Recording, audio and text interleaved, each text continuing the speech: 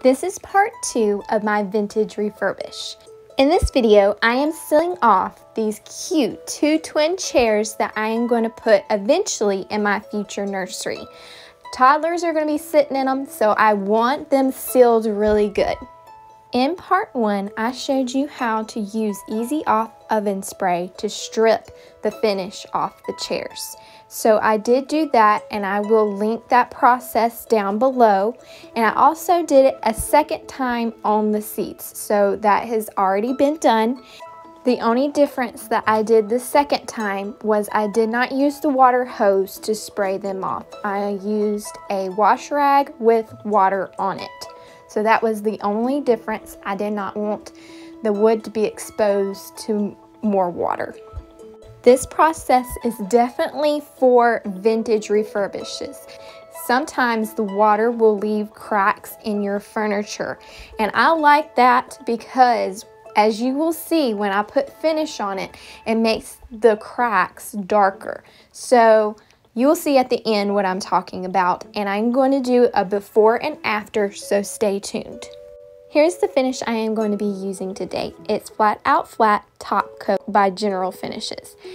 It is supposed to give that natural wood look without darkening it too much. So Flat Out Flat is not supposed to darken your furniture further. It's just supposed to bring out the natural colors.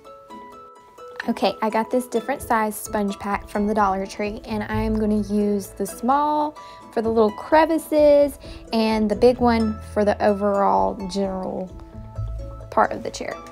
Take this time to subscribe down below. Not only is it free, but you will be notified when the next video comes out if you hit that notification bell. I didn't use no specific technique for this. I just put it on the sponge and I smeared it on the chair. I did use this small sponge for all the little crevices, and I made sure that there was no standing liquid on the chair because that can make other spots darker. Y'all, leave a comment down below. I would love to hear from you. If you don't leave a comment, I do not know who is watching my video. The first one to leave a sincere comment down below about this video will have their comment pinned.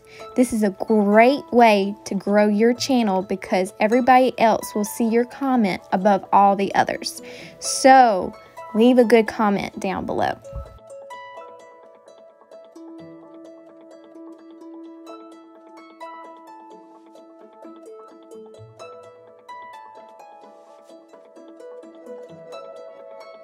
Here are my 2 timeout twin chairs with the finish on, and I'm loving it. It's a light brown color. I'm going to wait to see what it looks like dried. It might be a different color dried. It might lighten on up a little bit, so stay tuned. I am loving all of the dark details on these chairs, like the little knobs on the chairs. They're darker than the rest of the chair, and I just really like that. See how they're darker and all the dark spots and the characteristics of the chair have stayed, and I like a natural wood color. Before and afters coming up now.